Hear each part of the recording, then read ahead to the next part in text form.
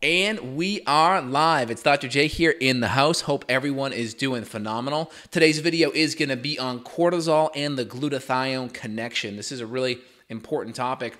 Glutathione is your master antioxidant. It's a sulfur-rich compound made from cysteine, glutamine, glycine. These are sulfur-rich amino acids.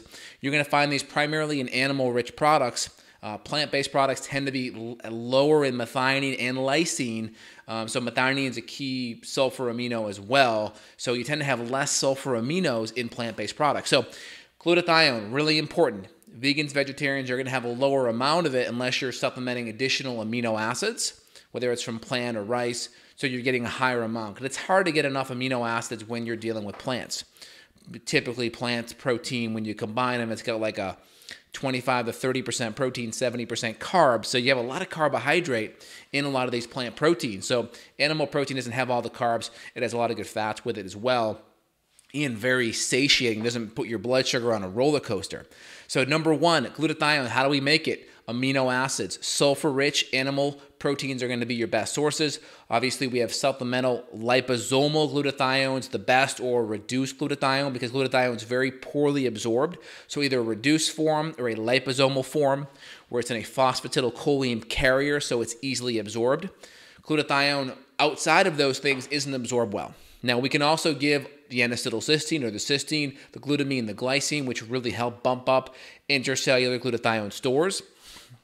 And of course, we can give things like selenium and vitamin C, which are also important cofactors for glutathione as well. Glutathione is your master antioxidant. So when we have oxidative stress, which is essentially a loss of electrons, when you lose electrons, that's where oxidation comes in. And then you start to have free radical damage where your DNA is being chipped away at. So oxidation is a loss of electron, reduction is a gain. So back in biochem, we remembered it by the saying oil rig. Oxidation is loss, reduction is a gain. So even though you think reduction, well, you're actually gaining an electron. It's kind of a counterintuitive thing.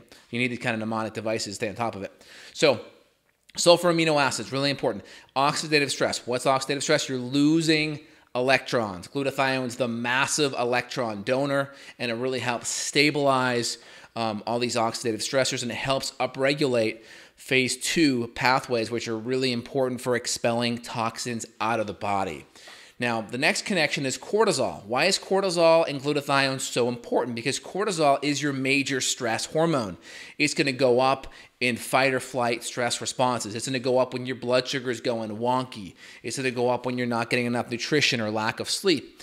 Cortisol is catabolic, meaning it's going to break down primarily tissue and or protein and amino acids to make glucose to help fuel that stress response.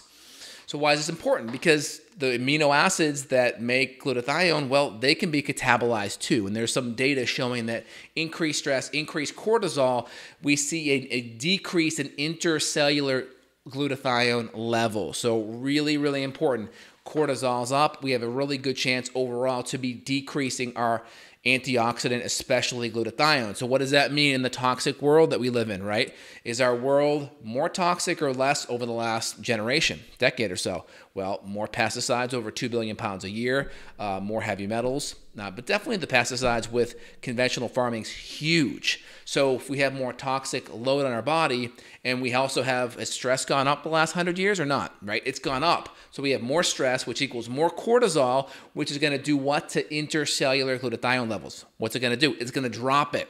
So high stress, more toxins, lower glutathione, and this is going to put more carcinogenic compounds and more oxidative stressors on our body. And then we have cancer and disease and all kinds of symptoms that patients come to me to kind of help manage and get them back on track. So I want people to be able to think deeper into the stress hormone connection, why it affects our body's ability to expel toxins, to neutralize free radicals, and to help with that oxidative stress, because they're all connected. So we have the food with all the nutrition coming in, and then we have all of the digestion of these nutrients, and then these nutrients help go to work. So the more stressed we are, it's actually really, really important that we have more nutrients on board to help deal with these toxicities. Now, one study that just came by my desk today, it's an older study, but it was really interesting. It was a study where they looked at a whole bunch of skiers, I think like athletic skiers. I'm not sure if it was cross country or not, But there was one thing they were talking about. They were looking at cell damage and antioxidant status and cortisol levels related to ski mountaineering during a 2-day race. One thing they saw was cortisol was correlated. It was negatively correlated. So meaning cortisol goes up, these things go down, right? Correlation means this goes up, right? But when it's negatively correlated, this goes up, this is going the opposite direction. But they found that cortisol was correlated with low energy, like low protein levels, low fat intake, low vitamin A, B1, B2, B6. So it was correlated in a negative fashion with all these intercellular nutrients. So if we're not getting enough nutrition in our body, we're eating a standard American diet, guess what? We're going to be potentially causing cortisol increases because of these important vitamins and minerals, also sodium, zinc, and iron as well. So really, really important when we're putting ourselves under oxidative stress. And there's physical oxidative stress, but there's also mental, emotional oxidative stress. So the more stressed we are in our life, whether it's food or work or friends or family or sleep, that's also going to put cortisol out of balance. And then, of course, over time, cortisol can get depleted as well. And then we don't have much of a cortisol response. And then we are kind of in the dumps. We're anxious, we're moody, we have really terrible energy. And then that comes on the flip side. So hope that helps. I'm going to open it up for a live Q&A here. I hope that was very helpful. If you guys are enjoying this, smash that like button right now. Put your comments down below. Give me your thoughts and give me a share. I really appreciate it. All right, let's dive in. Thank you, Sonia. Appreciate it. Tammy writes in, I find adaptogens too stimulating and B-complex causes migraines. Other adrenals, cortisol, support for adrenal fatigue, for flatline cortisol. So first thing is you would look at doing adaptogens at lower doses and do single source adaptogens. So I would look at something less stimulating, maybe like an ashwagandha or a holy basil. You could even do something like a cordyceps mushroom. And then I would look at doing something maybe just a lower dose vitamin C. And then you can even do some of the B vitamins at a lower dose or more individual. So you could do a B5 is really important for the adrenals. You could do B5 by itself. You could do B12 drops by themselves. So just start with things one at a time and see how you do. Ashwagandha, holy basil are good adaptogens to start with. All right, excellent. All right, I'm not finding a good result from L-phenylalanine, wondering if I should do tryptophan instead. So what's the goal? L-phenylalanine converts to tyrosine. Tyrosine converts to dopamine, and then, of course, adrenaline and dopamine. So the better converter is going to be tyrosine. So if you're looking for it to have a bump in your dopamine and / adrenaline stress levels, go to tyrosine instead. Can adrenal adaptogens cause you to go into adrenal insufficiency? No, because they aren't that stimulating.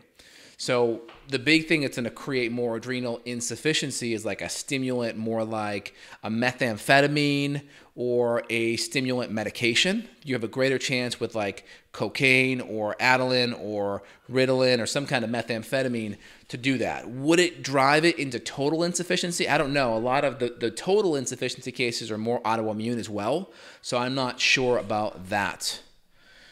Hold on, my cat's trying to get back in here. Come on, Dexter. Come on in. Good boy. All right. Dr. J, I have a pituitary adenoma, all hormones low and pretty symptomatic. Would you advise surgery or a typical BHRT, health, bioidentical, hormone-related therapy, health, lifestyle is enough? So is it benign? That's the question.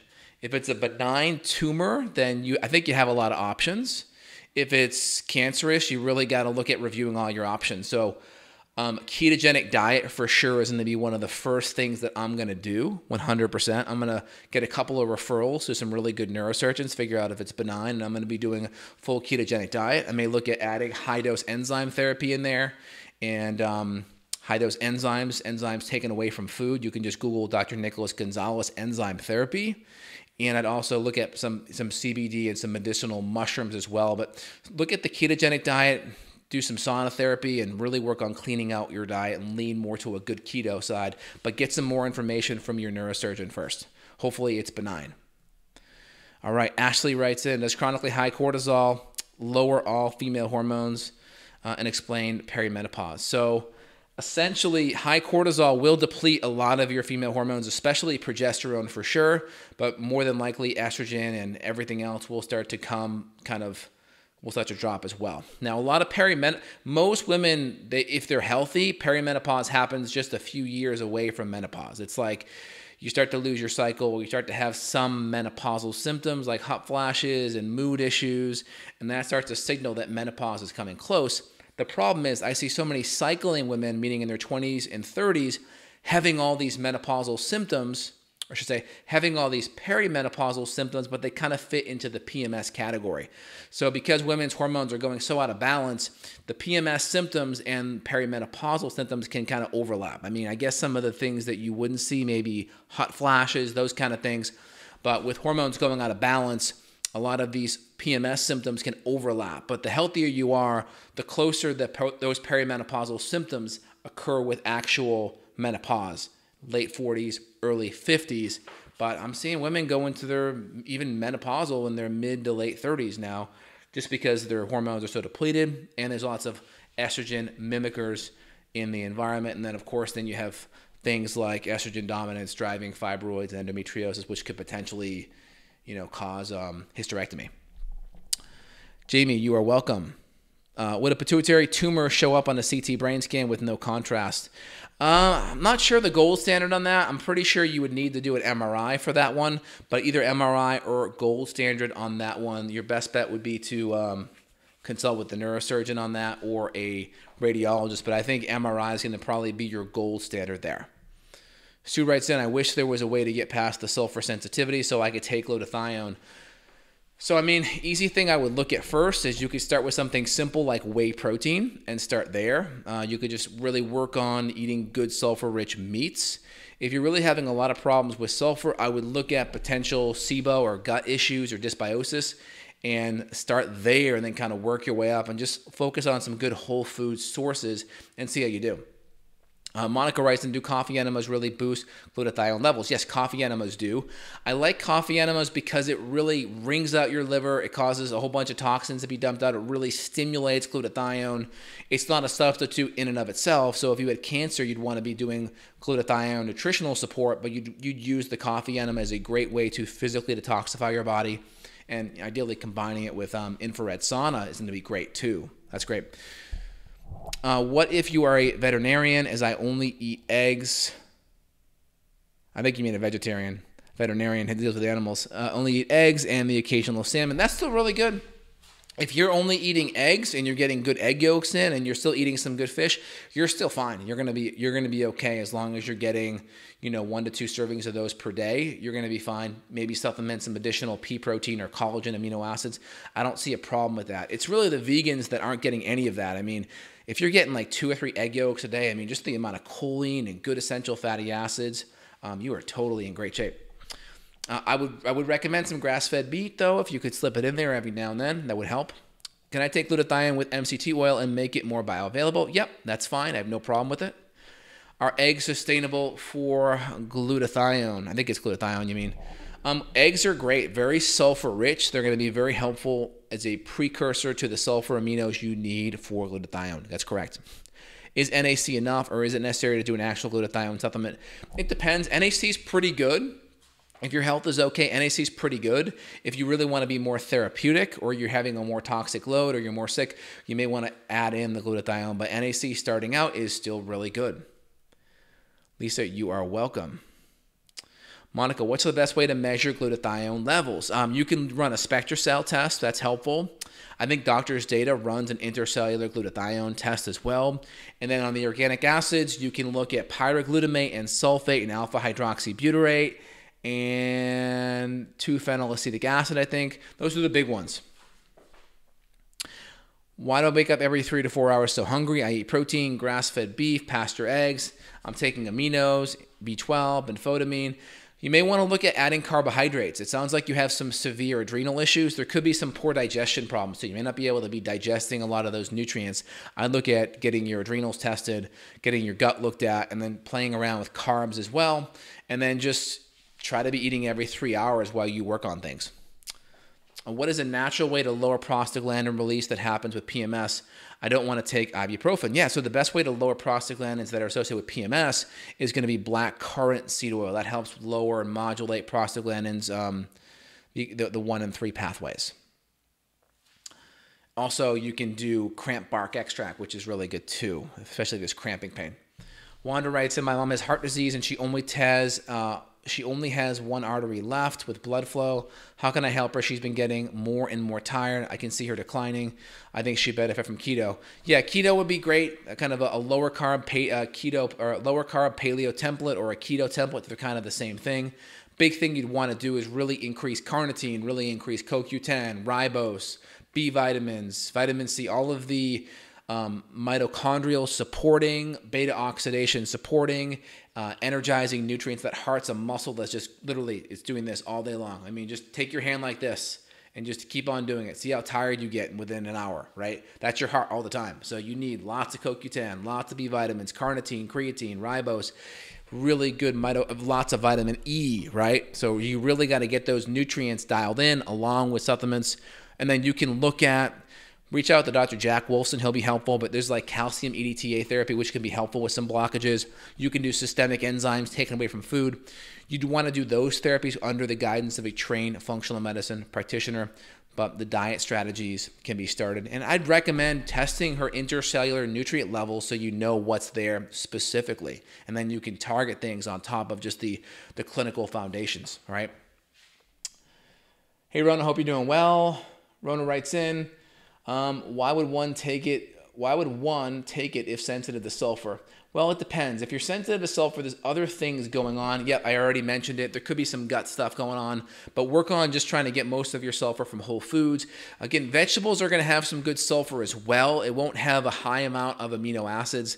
Like people are like, oh, you can get like, your kale is like 20% protein, or like, it's got all this high percent of protein. It's like, yeah, but it's got like 15 calories or 20 calories. So yeah, okay, it's got like 5 calories or 3 calories of protein, right? Someone told me, what was it? They're like, they said, oh, kale's super nutrient dense. And they were comparing some of the vitamins and minerals in kale.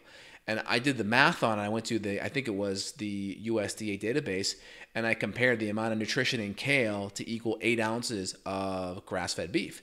8 ounces of grass-fed beef, it literally took, protein-wise, I think it was protein, it took 15 cups, 15 servings of kale. It's like, oh my gosh, like no one's going to be able to eat 15 servings. Almost anyone can sit down and have 8 ounces. Most people, right? Smaller person, maybe not, but definitely in 2 meals, there's no way anyone's having 15, 16 servings of kale in 2 meals, maybe even in 2 days. That's hard, right? All right, Rashawn writes in, naturopath put me on a high-dose ashwagandha adaptogen for a UTI infection. I ended up with very low stomach acid. I sense a thyroid disruption due to tightness in the area. Any thoughts? Oof, I mean, I need a more specific question than that, but I love ashwagandha. It's not what I would use for UTI issues. I use D-mannose, I use uva ursi, I use golden seal, I use silver for those things. But I love ashwagandha. My dose is 1 to 2 grams a day, or 1,000 to 2,000 milligrams, same thing. NutriEval showed low amino acids, but I ate plenty of protein, thinking it's an assimilation issue. What enzyme and HCl supplement do you recommend? Well, my line, I use betaine HCl Supreme and the enzyme Synergy. Love those. Utilize those for digestion. Calibrate the HCl, and then test your gut. Make sure there's no infections or bacterial overgrowth or parasites. And also make sure you're not overly stressed, because like I said, cortisol will catabolize some of those amino acids too. Didi writes in, what's the relation between a flatline metabolized cortisol and almost non-existent ferritin? Well, you're going to have it's going to be hard to have good adrenal health and good mitochondrial health if your ferritin's low, because you need ferritin to carry oxygen. If you can't carry oxygen, you're going to have very anemic small red blood cells. You're going to have no oxygen carrying capacity. You need oxygen for your beta oxidation and for your mitochondria to work. And if your mitochondria doesn't work, your adrenals aren't going to work well, because you need oxygen, you need blood flow, nutrition for your adrenals to work. So anemia is a deal breaker. If you have an anemia, everything goes to hell in a handbasket. That includes thyroid, adrenals, female hormones. So if there's anemia, you got to fix it, Got to get to the root cause. In women, most of the time, if they're vegan, vegetarian, that's the first one.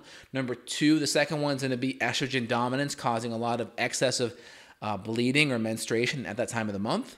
And then the next one will be severe malabsorption. So any gut issues, severe bleeding, ulcerative colitis, just poor digestion, that can be part of it. Ashley wrote in, thank you for answering all my questions. Looking forward to our appointment Friday. I'll send you a ton of labs. Awesome. Well, great. I look forward to connecting with you, Ashley. I'm glad that you value all the information and you appreciate it. I look forward to connecting with you soon. All right, guys. Hope everyone is doing really, really well. I'm going to go take my son out for a walk. Hope you guys have a great rest of your day, and I will be back tomorrow if I have time. If not, definitely Friday morning. Hope you all have a phenomenal day. Comments below, thumbs up, smash the like button. Take care, y'all. Bye now.